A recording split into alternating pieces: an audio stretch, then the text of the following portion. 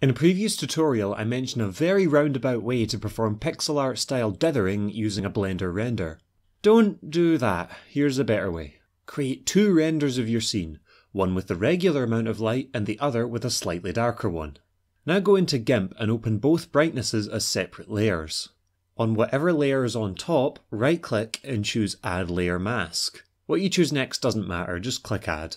Now in your toolbox you should click the black and white squares here to set your primary and secondary colour to black and white. Click on this new box beside your image to select the mask.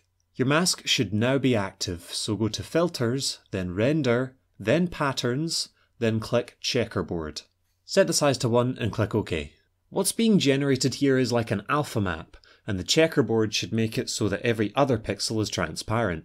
If it's animated, then you may want to create two separate scenes, one for each brightness level.